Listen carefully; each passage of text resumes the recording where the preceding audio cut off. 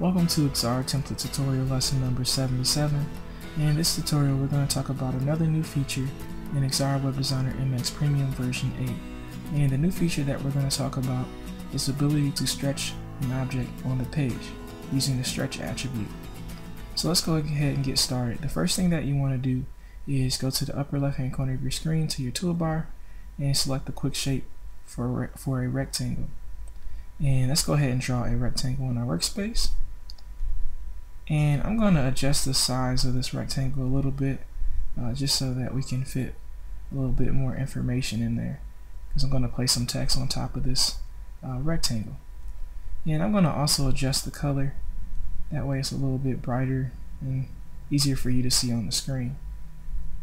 And once I have that, and once you have yours drawn as well, let's go ahead and right click on this rectangle, go to position on page, and let's set it to stretch with page.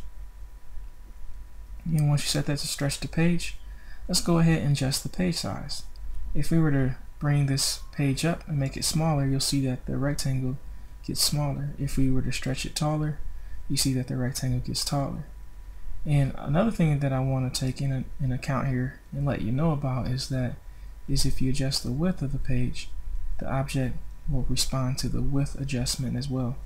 And if you've watched any of my other tutorials, you'll notice that none of the other attributes respond to the width of the page, but in this case the stretch with page attribute does respond to that. So that's something to think about as well. So you might be wondering, what is this going to be used for? What is the practical use of being able to stretch an object with page? Well, one of the ways that I can see the benefit of using it is if you had text on top of this and you want the text to always have this rectangle background behind it.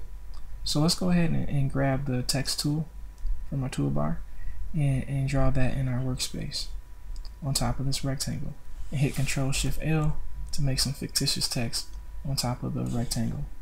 And then I'm going to actually select all this text and I'm going to make it white. And once I do that, I'm going to go ahead and select the text and right click on it and go to position on page and set it to push.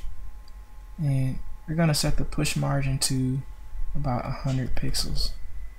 And make sure you check the box that says push and then hit apply and then hit close.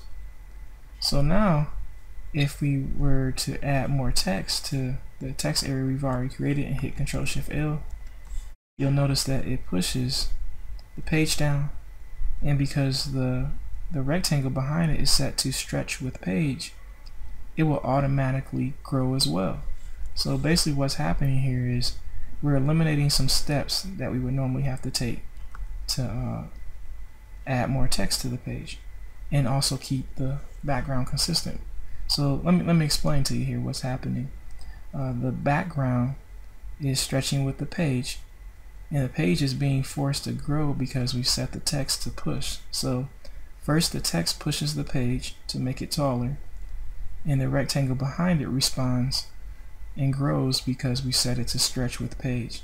So you're eliminating the step of having to adjust the size of your rectangle, and you're also eliminating the process of having to stretch your page so that your text stays on there as well. So it's an efficiency kind of thing.